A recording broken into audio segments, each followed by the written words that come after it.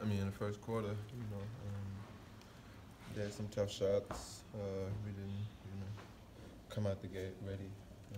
The whole squad, and I think second, third, and fourth quarter, we did a great job just competing.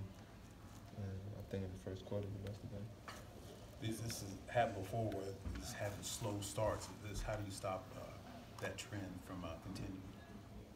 I mean, it happens. Sometimes you just don't have the energy like that, but we still got to go out there, compete, get stops. Even if we don't make our shots, we just got to get some defensively more energy and don't let the other team score if we don't make our shots. And we didn't do it. Anything else?